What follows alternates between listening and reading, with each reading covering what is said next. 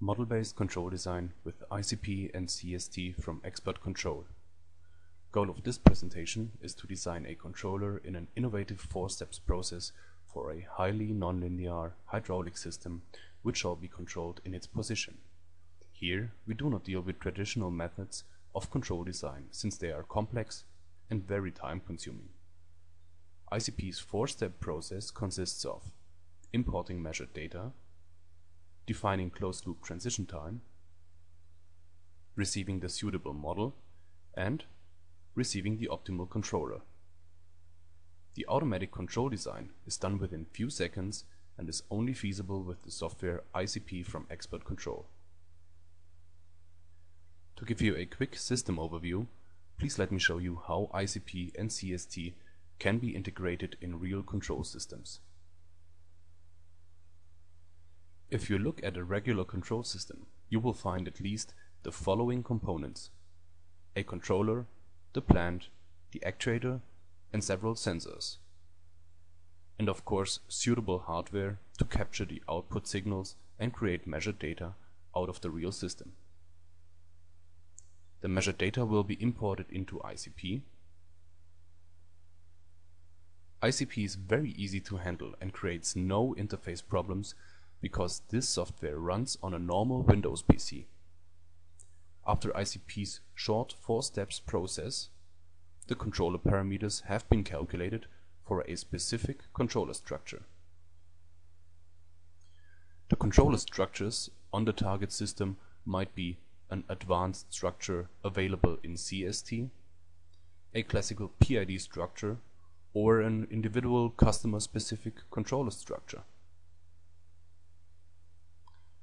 However, to gain the highest quality, the use of CST is highly recommended because of its various high-capable controller structures and the capability to switch these structures while the system is running.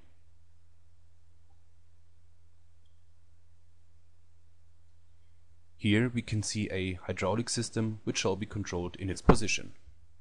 The output of this hydraulic system is the position, which results from the pressure in the hydraulic cylinder. The pressure in the hydraulic cylinder is influenced by the voltage for valve opening, which is the control variable. Normally you have to take measured data from all the individual components like actuator and plant to create the suitable models and consequently the suitable controller. This will be a tough job and very time consuming. The philosophy of ICP is to keep it simple. Just measure your system input, here the voltage for the valve, and your system output, the resulting position of the hydraulic cylinder. All the system dynamics are captured in the measured data and will be taken into consideration when designing the control. Let's see now how to work step by step with ICP. In this case, the measured data is already imported to ICP. The user has to assign the signals out of the measured data file to ICP's corresponding system input, here the valve voltage, the system output, here the cylinder position, and the time signal. After the columns are assigned, the user can define the model order the real system shall describe with. In this case, we select a second-order model to have the possibility to control the system with a classical controller structure up to PID. Additionally, we tell ICP that we have here a positioning system.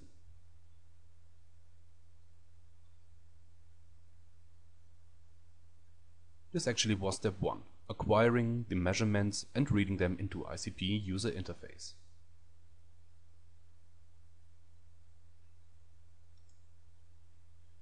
In step 2, we define the desired step response transition time for the control loop. The user can either choose the desired transition time or simply leave the decision to ICP to find the energy optimized control loop transition time for green engineering. In this case, we have chosen 50 milliseconds for set point transition and disturbance transition time. As you know, normally the step response transition time is the result of controller parameters which have been calculated with several time-consuming traditional methods like root locus, Bode or Nyquist. With ICP you can define your desired transition time instead of getting it as a result. A very good feature of ICP and CST is the ramp controller function. The ramp controller is able to handle setpoint ramp signals without the undesired tracking error, which is mandatory when using PID structures.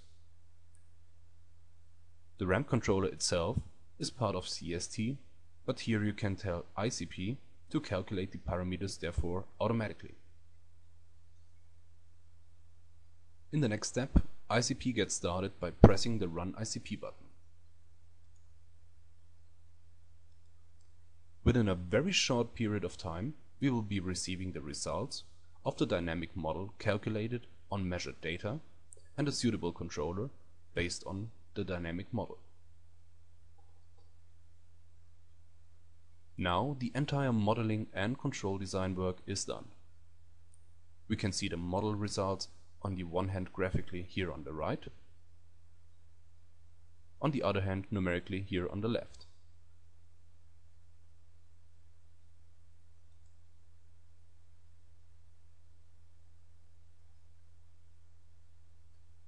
As you can see in the right diagram, the measurement curve and the model curve match very well. Consequently, it is okay to say we have found a good model. And this is very important because a high quality model is the key in a model-based control design approach. To be very clear here, a controller which would have been calculated from a bad model may not be used as there is no guarantee it will work. In step 4 we can see all relevant control design results graphically and numerically.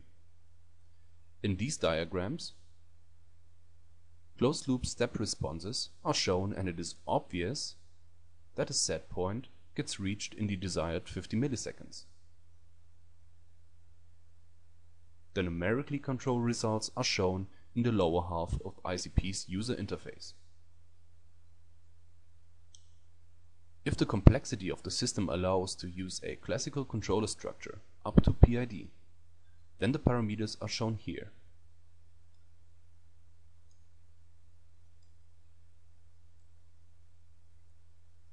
As I already mentioned, if the real system is more complex and requires higher order models, classical PID controllers will not be capable to achieve the required closed-loop dynamics quality.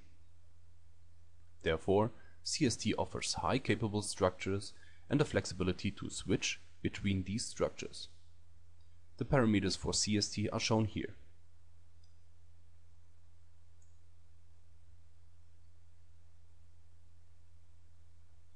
The following simulation shows how the calculated controllers perform to a predefined setpoint profile.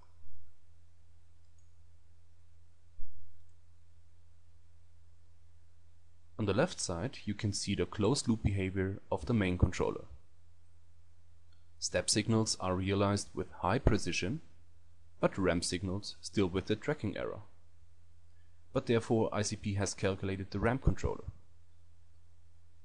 As you can see here on the right side, the steps are not as good as the main controller, but the ramp is realized very precise without the tracking error.